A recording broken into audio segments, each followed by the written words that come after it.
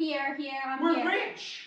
We don't have any more financial problems. We're millionaires. You never had financial problems. Okay, we're millionaires. Okay, how come? I just got an email, and the email says somebody in Nigeria wants to give me $10 million. Okay, that's a very famous scam. They call it Nigerian Prince email scam. Aha. Yeah. Do you guys know what a scam is? A scam is a scheme to get someone's money. Scheme, spelled S-C-H-E-M-E, is a plan but with bad motives. Take a look at this. Nigerian Prince email scams still rake in over $700,000 a year. Here's how to protect yourself. Do you guys know or ever get that email that says this person wants to send you millions of dollars? Well, today we're going to talk about scams. We're going to learn lots of idioms and expressions that have to do with scams. And we're going to do some shadowing. I'm going to read that article for you guys. I'm going to teach you guys lots of stuff. Don't go anywhere. Subscribe, comment, like, turn on notifications, and make sure you watch this video from start to end because it's going to teach you some really cool things. And I hope you guys have never gotten scammed. So we're not millionaires? Guess not. So, before we get started, let's do a little shadowing. You guys follow along as I read this. And this is what I was talking about. Nigerian Prince email scams still rake in over $700,000 a year. Here's how to protect yourself. Here, rake in. Rake in means to make, to take. You know, teaching, I rake in a few $1,000s a month. My videos on YouTube usually rake in about 500 to 1,000 views. Got it? Let's start. The Nigerian Prince email scam is perhaps one of the longest running internet frauds. Actress Anne Hathaway even joked about it in her monologue on Saturday Night Live over a decade ago. Now, here, a decade means 10 years ago. Also called Nigerian letter scams or foreign money exchanges. These typically start with an email from someone overseas who claims to be royalty. Now, here, royalty means a king, a prince, a queen. The fraudsters lure you in by offering a share of a huge investment opportunity or a fortune they can't get out of the country without your help. Then they ask you either for a bank account number so they can transfer the money to you for safekeeping, or for a small advance payment to help cover the expenses of the transferring the money. Yes, exactly. That's when they either take your payment and disappear, or worse, drain your bank account. Okay, now here, drain your bank account. Let's highlight it. Drain your bank account in blue. Okay, drain, you ever see a sink and water goes down the drain? Well, here, drain your bank account means to empty it. Like, I just came from the gym and I'm completely drained. It means I'm tired. Listen to this. Americans lost $703,000 last year to these types of fraud, according to a new business report by ADT Security Services, using data from the Better Business Bureau scam tracker. As long as these types of scams keep working, people will continue to use them. Anja Salam, ADT project manager, tells CNBC, make it. See that? Now that's a name of a show. So don't get confused. Tells CNBC Make It. CNBC Make It is a television show. So it sounds kind of unusual here where it says ADT project manager tells CNBC Make It. CNBC Make It is a name. Why people fall for these scams and how to stay safe. Okay, let's read it again. Why people fall for these scams and how to stay safe. To fall for something means to be tricked into doing something. It doesn't mean fall like you fall down. Here, fall for these scams. Here, see it? Why people fall for these scams. It means how are people tricked into doing this? The reason these scams are so effective is that they present victims with a perfect storm of temptations. Dr. Frank Andrew, a social psychologist and professor at Illinois based Knox College, tells CNBC Make It. Okay, what do we mean here? Perfect storm for temptation. A perfect storm means something, remember, a storm explodes, something that's perfect and can explode. Temptation is something that lures you in. Like I'm always tempted to eat chocolate. First, these scams play on people's greed. Unfortunately, we all have a little bit of greed to us, and that's what it says here. First, these scams play on people's greed. Free money! First, these scams play on people's greed. Many times, the scam is set up in a way where the victims are promised that they will make a hefty financial profit without much effort. McAndrew says, in most successful scams, the fraudsters play or prey on your desire to be a hero. Let's read that again. In most, and see if we understand. In most successful scams, the fraudster also prey on your desire to be a hero. Okay, here, pray is not like kneel down and pray to God. This is PREY, like a lion preys on its victim. This one, hefty, means a lot. We get the opportunity to feel good about ourselves by helping another person in need, McAndrew says. After all, what could be more noble than helping an orphan in need or helping some poor soul recover money that rightfully belongs to them in the first place? See, let's go back here. These Nigerian Prince email scams. Okay, what are they? You get an email and the email tells you, oh, I need help. I have these billions of dollars and I don't know how to get it out of my country.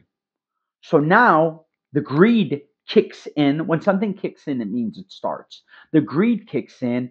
And then it goes back to what I was saying here. We get the opportunity to feel good about ourselves by helping another person in need. You say, oh my God, not only will I get money, but that person, I can also help them. Listen to this. This is really crazy. This is very important. As long as these types of scams keep working, people will continue to use them. Anja Salam, ADT project manager.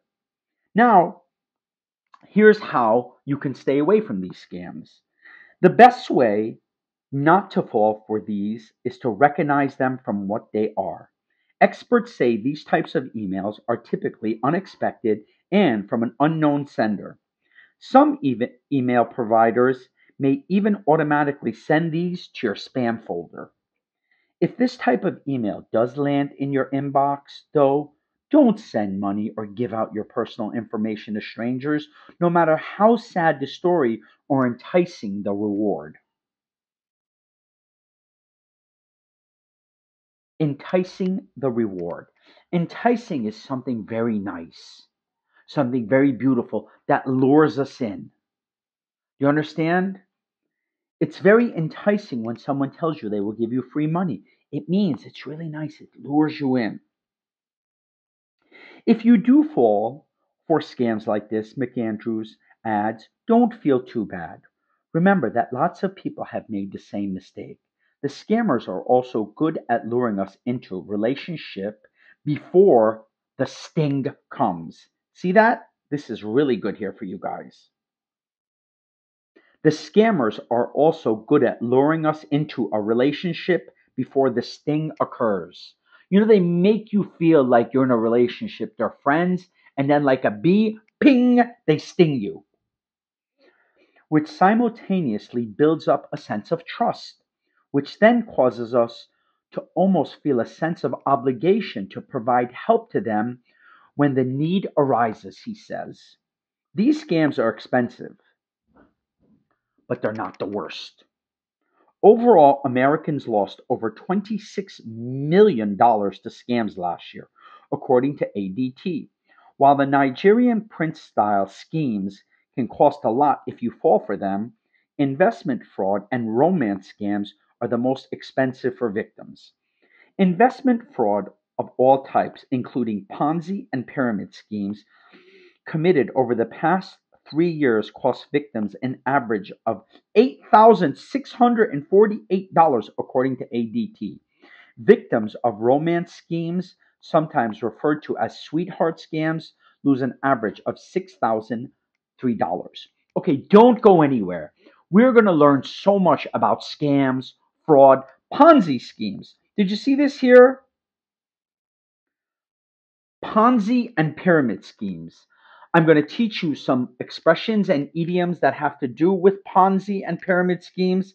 And I'm going to introduce you guys to the king of Ponzi schemes and pyramid schemes. Don't go anywhere. Like, comment, and of course, subscribe. We've got so much to learn today, and it's pretty cool, right? Scams, scheming, frauds. Stick with me. Don't go anywhere. Register for my classes, I will have you speaking like a native English teacher in just 5 days for $500. Send me the money now. That's a scam. The Nigerian Prince scam. Pretty crazy, right? So let's talk about scam artists. You see, scam artist, my friend, is someone who's got a real talent for trickery and deception. Yes, they're like the ultimate smooth talkers, always ready to pull a fast one on an unsuspecting suspect. To make a quick buck, these slick operators use all sorts of schemes and tricks to con people out of their hard earned cash. Yes, whether it's selling bogus products, running phony investment schemes, we're going to talk about that, or playing mind games to gain your trust, they're always one step ahead, scheming and plotting to take advantage of anyone who crosses their path. So if you ever come across someone who seems to be too good to be true or offers you a deal that sounds too sweet, you better watch because you might just be dealing with a scam artist. And trust me, you don't want to get caught up in their web of lies and deceit. Scam artists are the worst people on earth. You saw the Nigerian Prince scam. You feel bad for the person, your heart breaks. So then you want to help them. And that's where the problem comes in. You end up giving them your money. So now, I'm going to tell you guys a story filled with idioms and expressions about scam artists. And let's see what you guys learn. And after that, I will teach you the idioms, the slang, and expressions. All right, listen up. I got a story for y'all right out of Metropolis, the city that never sleeps, you know? So there's this dude, Maxwell. But everyone's calling him Max. Now, Max ain't your run of the mill guy. Nah. He's what we call a real smooth talker, a con artist, if you catch my drift. They even nicknamed him Snake Oil Max because he's always peddling some shady stuff, people. Yes. One sunny day, Max sets up shop at the local market, flashing that megawatt smile and pushing his latest gimmick, a miracle cure. He says, yes, a miracle cure, he says, supposed to fix everything from a scratch to a broken heart. And let me tell you, folks, we're lapping it up like there's no tomorrow. People were just going crazy. Now, Max ain't picky about his marks. He spots this young couple strolling by, looking all doe-eyed and innocent like. So what's he do? He strolls right on up and lays on the charm thick as molasses and starts spinning tales about riches and fame. Next thing you know, they're hanging on every word, ready to fork over their life savings.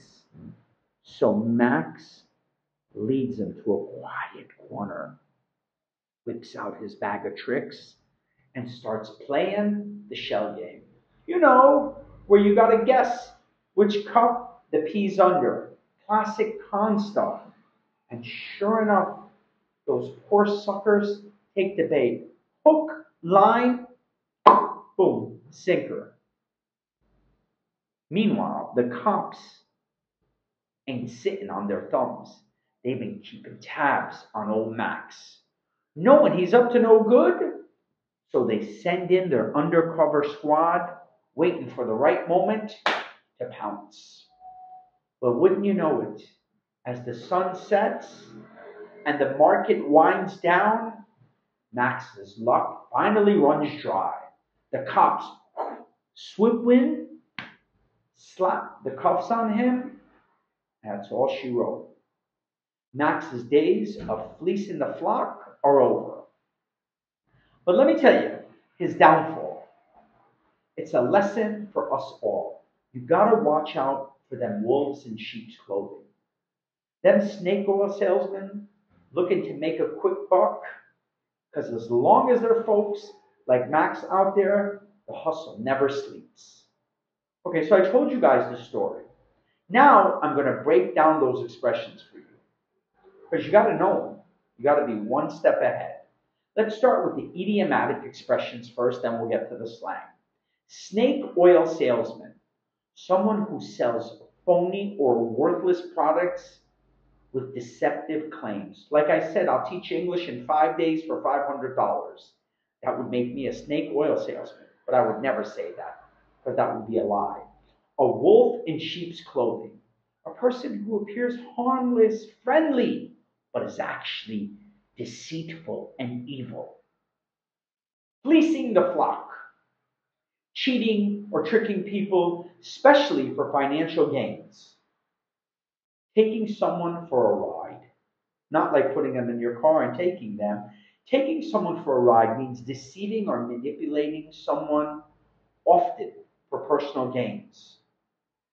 You take someone for a ride to get their money for yourself. Pulling the wool over someone's eyes means deceiving or trickery or tricking someone. This one you guys should know. A con artist, a person who deceives others for financial gain, often by gaining their trust, like the Nigerian Prince scams. All those were con artists. Swindler, almost the same, but a little different. Someone who cheats or defrauds others, especially by deceitful methods. Grifting, engaging in dishonest schemes or tricks to obtain money or property. The shell game, you gotta know. Well, if you lived in New York like me, you would know. A gambling scam where a small object is hidden under 3 shells, and the participant must guess where the small object is after they move the shell. Now, this one is really important, and pay attention. Ponzi scheme, a fraudulent investment scheme where returns for earlier investors are paid with money from later investors rather than profits. Now, since we're talking about Ponzi schemes, we have to take a look at the king of Ponzi schemes. Do you guys have any idea who Bernie Madoff is? Bernie Madoff was one of the worst human beings on earth. He destroyed people's lives, but at the end, he got what he deserved. The FBI came swooping in, they arrested him, and he ended up dying in prison. Yes, he got what he deserved. Now, take a look at this. This is Bernie Madoff and what happened. Bernie Madoff's Ponzi scheme. Did you know that one man was able to con tens of billions of dollars from investors? Over the course of multiple decades, Bernie Madoff operated the largest Ponzi scheme in history. A Ponzi scheme is a type of scam that promises significant returns on investments. But in reality, the payouts come from money new contributors have invested. The term is named for Carlo Ponzi, a 20th century Italian immigrant to the United States who made millions of dollars fraudulently promising to double investments to those buying into his plan to sell stamps. Though his scheme lasted only a couple of months, Madoff's Ponzi scheme lasted for decades.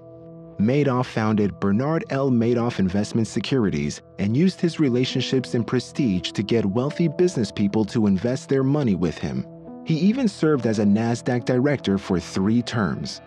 Investigators posited that the scheme originated in the early 1980s and continued into the 21st century. The global economic crisis in 2008 caused investors to try to withdraw billions of dollars. However, Madoff didn't have enough funds available and the scheme collapsed. Estimates of the investors' losses ranged from $50 billion to $65 billion.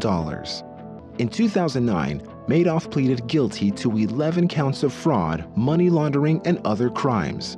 Although he was 71 years old, he was sentenced to 150 years in prison, a symbolic ruling that kept him behind bars until his death on April 14, 2021. Bernie Madoff, that was crazy, right? Wow. Okay, let's get back to our idiomatic expressions. Putting lipstick on a pig. Yes, putting lipstick on a pig. Attempting to make something unattractive appear more appealing. Catfishing. Creating a fake online persona to deceive or trick people. Like, I could say I'm a native speaker. I'll have you speaking like a native speaker in 5 days for $500. That's catfishing. Bait and switch.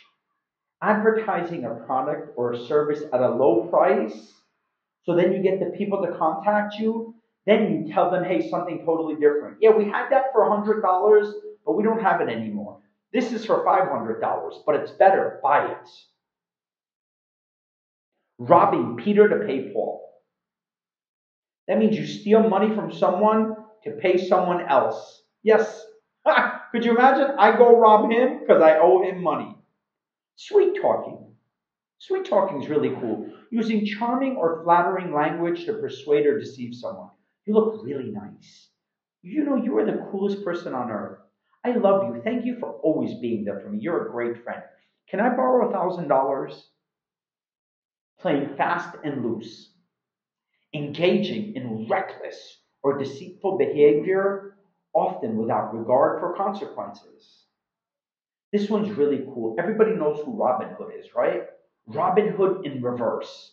Stealing from the poor or the vulnerable to benefit yourself, to get rich yourself. Gold brick. Yes, gold brick. Pretending to work hard while being lazy or deceitful. This one is really cool. Jam tomorrow. What is jam tomorrow? Jam means like bam, bam, bam, jamming, rocking and rolling, doing great.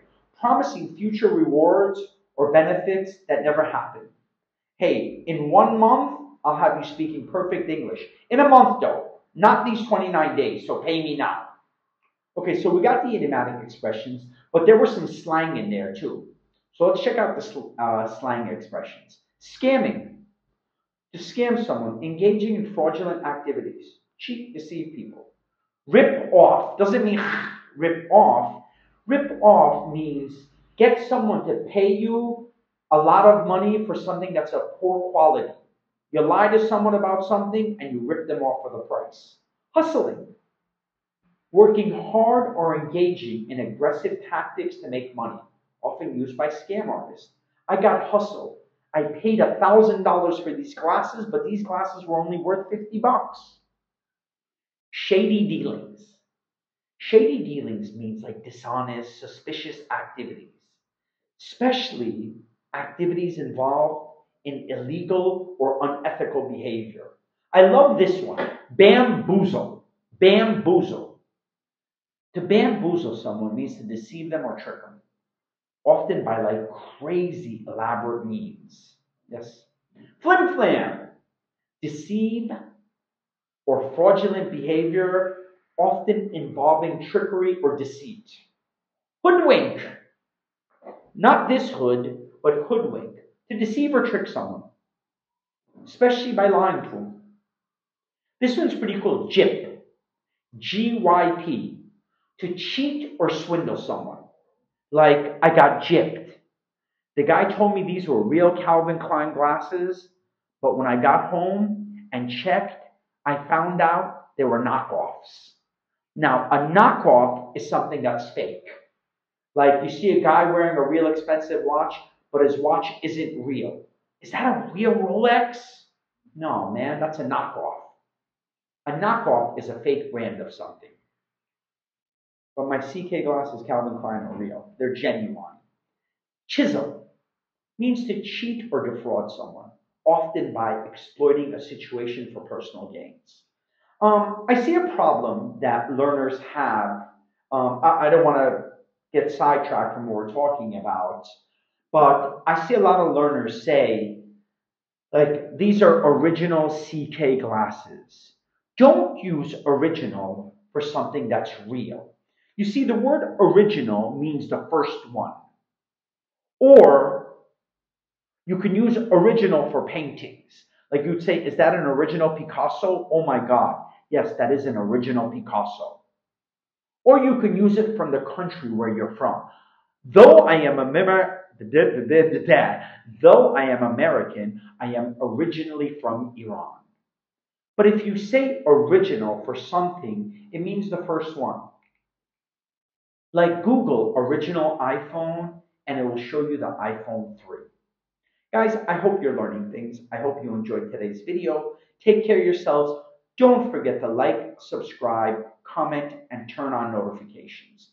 Here is where you're going to learn English, but learning English takes a long time. And I promise you, I won't bamboozle you guys.